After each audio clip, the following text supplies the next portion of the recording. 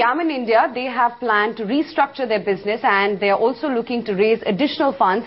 In fact, ET now brought you the story first, and Kishore Kumar Mohanty, who is the MD of Gammon Infra, joins in to shed some more light on the company's plans. Mr. Mohanty, thanks very much for joining in. First, your company is looking at restructuring its varied businesses, you know, in terms of power, roads, ports, etc. Could you elaborate on your plans? First of all, thank you for inviting to your studio. Coming to the restructuring part of it, we are in the infrastructure domain, and infrastructure, in our opinion, will remain the epicenter of economic growth and sustainability in India. So we, being one of the pioneer in the infrastructure segment, will always try to capitalize on the opportunities available and create different sectoral verticals to take the best advantage of the opportunities. Presently, we are present in the road sector, we are present in the power sector, we are present in the port sector also.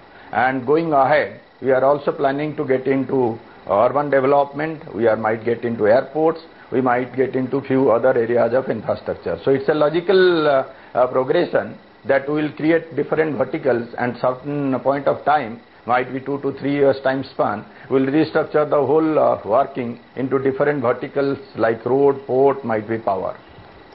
Sure, but if you could give us a timeline by when you expect this restructuring to be completed, and also if you could tell us if you are indeed looking at listing any of these verticals that you will be creating.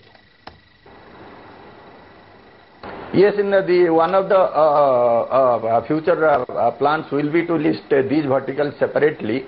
It's very difficult to might be predict the exact time frame. It will depend a lot on the type of opportunities coming in the market conditions, and the fundraising ability and the equity raising ability of us in the marketplace. But if you ask me, in roughly between 2 to 3 years time, you will see might be a lot of restructuring happening, and we unlocking the value of the organization as well as the shareholder value. So, Mr. Mohanty, you are also looking at some amount of fundraising as well. What is the quantum that you're looking at? Again, coming to the fundraising, all of you will appreciate that infrastructure segment is a very capital outlay sector. So that if our appetite for projects will remain unlimited, we'll have a huge requirement of capital. So you will have a continuous effort and re-engineering to raise capital both in the debt side and the equity side. So this is a continuous process. So if our appetite today, for example, we have already around 15,000 crore projects in the basket, we need to fulfill those commitments, and in the new year we might have a procurement of more than 10,000 crore additional projects. So this will have a requirement of 1 to 2,000 crores of equity might be. So how do you plan to raise this money? Depending on the time frame of investment, will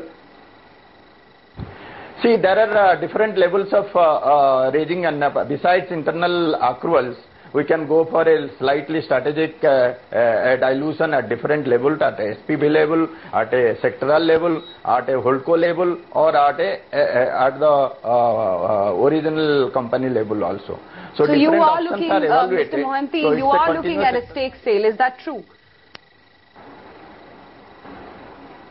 No, we are not exactly looking at a stake sale, but I also at the same breath confirm that we are doing different exercises for capital raising, which will keep our appetite in the infrastructure sector unlimited. So that it will be a continuous process. It may not be a direct stake sale. The stake sale might be, stake dilution might be one of the options, but that may not be the first option. Sure.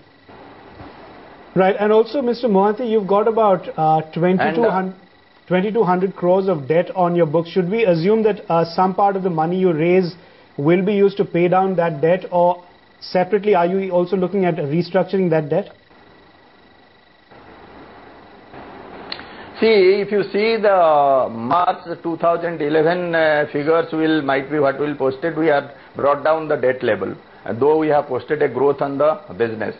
So considering that, we are continuously trying to manage the debt in the original balance sheet, so that the debt component, debt burden on the original company is less.